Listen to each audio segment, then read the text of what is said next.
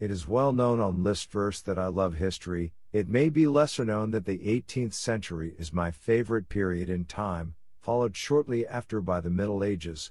Many of our lists dealing with historic times tend to discuss the nice parts, not intentionally avoiding the bad, just lacking space on a list for both.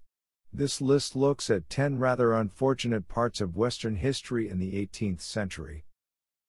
Number 10. Personal hygiene. Today we place high value on personal hygiene, but back in the day people could go from cradle to grave without ever immersing themselves in water. Many people believed that bathing was unhealthy and that soaking in water, especially hot water, would let disease enter the body. Even if you did decide to take a bath, you would not even have contemplated taking off your clothes, a habit that remained right through to the end of the 19th century. Number 9. Deodorant. Deodorant was not invented until the 1880s, so most people were entirely comfortable with smelling like a goat most of the time. The rich would try to hide this smell by dousing themselves in perfume. We all know that doesn't work. While 9th century polymath Zuriab did introduce the idea of underarm deodorant to Moorish Iberia, parts of Spain, France, Portugal, and Gibraltar, the idea never caught on. It wasn't until 1888 that the first commercially produced deodorant began taking the West by storm. It is still available today. The brand was Mum. Number 8. Grooming. Women did not groom their body hair. In the Western world, removal of body hair did not become common until the 1920s. Of course, there are some nations that shall not be named, who do have a reputation for their women still not grooming body hair. Enough said about that, I think. Number 7. Toilets. Homes stunk of urine and feces. There was no indoor plumbing. Most people relieved themselves into a chamber pot, which could be left to sit, until someone decided to throw it out the nearest window.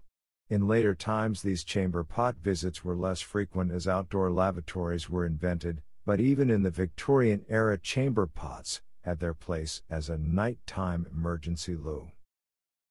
Number 6. Toilet paper. Toilet paper wasn't invented until the late 1800s, so you did your best with whatever was available. The rich might have had the luxury to wipe themselves with strips of linen. The poor used old rags, moss, leaves, and good old trusty hand. Even the ancient Romans fared better. They used cloth on a stick which was dipped in a bucket of water. Pictured above is a portable 18th century toilet. Number 5. Bed bugs. Bed bug infestation was rampant. They were simply considered a normal part of life. Unfortunately, these bed bugs were undoubtedly the cause of many illnesses spreading. They remained a constant problem until well into modern times. In the Victorian era, women were recommended to wipe all the beds down with kerosene to kill these unwanted guests. Number 4. Time of the month. Women had few options when Mother Nature called once a month. Some would use a piece of cloth which would be reused several times. Rather unpleasant really, given that you had to dry them on the washing line with all your other smalls. Best not to look over the fence. Others simply used nothing and let gravity do its thing. Number 3. Dung, dung, dung. In larger urban areas, the streets smelled of a mixture of animal dung, human feces, and rotting plant matter.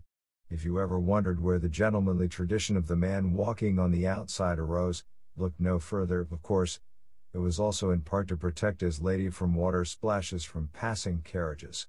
When you next watch a movie where a man gallantly throws his cape across the ground for his lady to pass, remember, it may not be a puddle he is covering.